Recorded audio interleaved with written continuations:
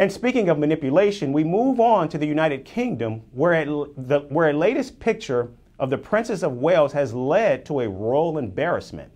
In a statement, Princess Catherine apologized after the Kensington Palace released an edited photograph of her with her children. But the statement from Kate came too late, as the damage was already done.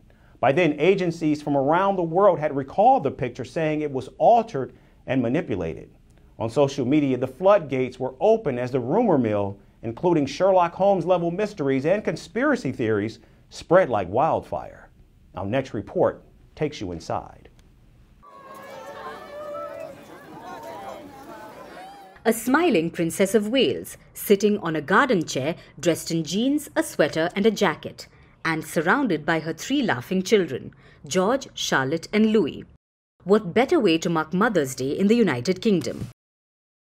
Britain's Princess Catherine's picture-perfect moment was released by the Kensington Palace after an unusually long public absence. But was it really that perfect?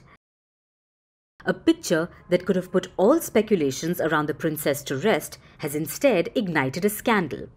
This was the first official photograph of the Princess of Wales to be released after her abdominal surgery 2 months ago. She hasn't been seen in public since then.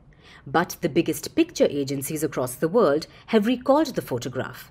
There have been claims that the photograph of the princess and her kids is manipulated. A close examination of the published photo shows that Princess Charlotte's left hand is misaligned with the sleeve of her cardigan. This cast doubt on the authenticity of the image. Hours later, Princess Catherine issued an apology on social media. She admitted to editing the photograph. She said, like many amateur photographers, she occasionally experiments with editing. The 42-year-old princess underwent a planned abdominal surgery in January this year. Kensington Palace had previously said it was not cancer-related and that Catherine wished her personal medical information to remain private. Details of the princess's condition have not been revealed since then. She was expected to be recuperating until around Easter and has been out of the public eye recovering. In fact, she was last photographed in public during a Christmas Day walk in Sandringham, East England. Last week, a paparazzi photograph emerged of Kate with her mother Carol Middleton in a car, with Kate in the passenger seat wearing huge sunglasses near the Windsor Castle. The blurred photo did little to assuage public concern about her welfare, and the latest one has only created a fertile breeding ground for conspiracy theories. Social media has been flooded with them. Some theorists speculate that there's something terribly wrong with Kate's health. Perhaps she was in an induced coma or was in real danger of dying. There's also rumor-mongering, with some saying her marriage to William was on the rocks and she was in hiding. And then there are some who think they've donned the Sherlock Holmes hat perfectly well.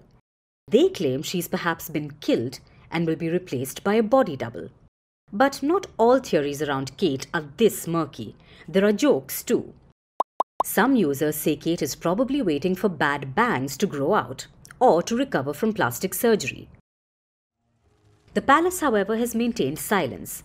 They just issued one statement amid all rumors, saying that Kate continues to be doing well.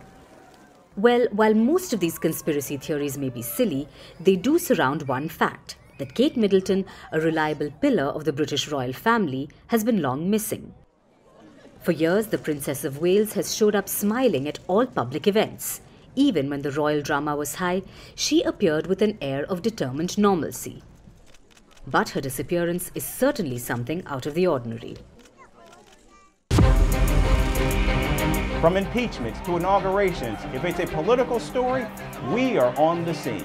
The race for the White House is heating up. We're beating Biden. How dare he say that? If it's breaking news, we're live with the latest coverage. From the White House, the State Department, and Capitol Hill, we know the issues, but above all, we know the players to bring you the latest in-depth analysis on all the key stories that we're covering.